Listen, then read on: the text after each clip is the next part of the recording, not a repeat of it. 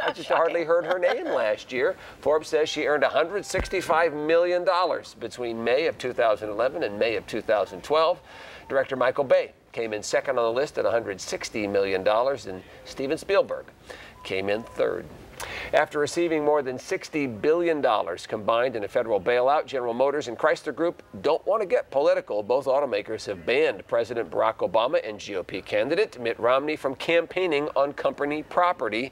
The candidates are not allowed to make appearances at GM or Chrysler assembly plants and facilities until the general election in November is over. That's a popular thing to do. You're a candidate and you're seen there, with your hairnet and glasses working a construction line, but they say no. In addition, GM added that Obama and Romney cannot use footage from past appearances in their campaign ads. Oh, well, that is really interesting. It is interesting, because that's kind of a great American tradition, isn't it? 6:46, we have Doug Emmett from Ameriprise Financial joining us once again.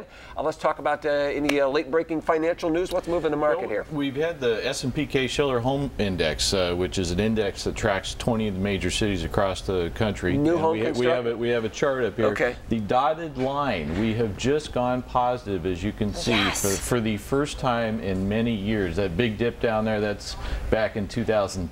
This is just all home prices in general? Correct. The dotted line is the actual index. The dark black line is overall across the country. So you can see we're just now trending above that line there across the middle, to the positive side. Wow. For the first time in quite some time. We'll take it. Okay, let's talk about some specific companies as we go along. Apple and Google have been so much in the news. A lot of drama going on here with the Apple and the whole billion-dollar settlement with their fine, I should say, with Samsung and the patent infringement issues.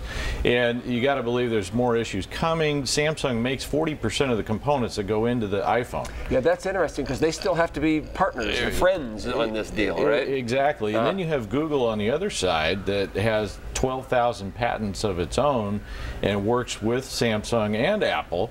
But Google's trying to beat Apple. Google's trying to beat Apple, and so there's some talk that Google may countersue Apple. It's just very crazy That's stuff. Not over yet. We'll let them deal with that. Exactly. All right. Now, when I think of Van Heusen, I immediately think of men's suits, but they also own some different companies that also dress the ladies as well. That's right. PVH, which is now Phillips Van Heusen, but they are the parent company of the likes of Calvin Klein, Tommy Hilfiger, Izod.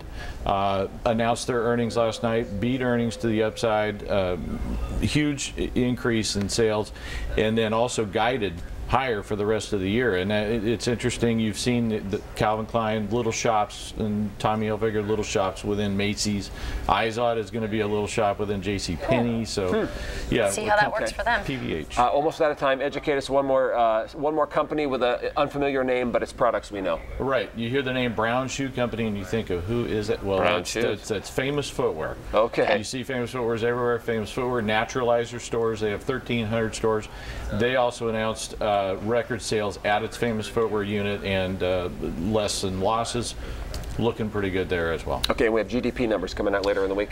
That's right. GDP numbers out later in the week, and Jackson Hole coming up on Friday. That's what the market's waiting for. Okay, great. Thanks very much. That's the Fed, right? That's right. It's 6:48 at Fox 40. If you have any questions for Doug Emmett, you can send an email. The address is money@fox40.com. He sticks around on Fridays and answers viewer questions, so send him one. And here's Sheldon Orvis in the Atlantis Reno Traffic Center. Let's get down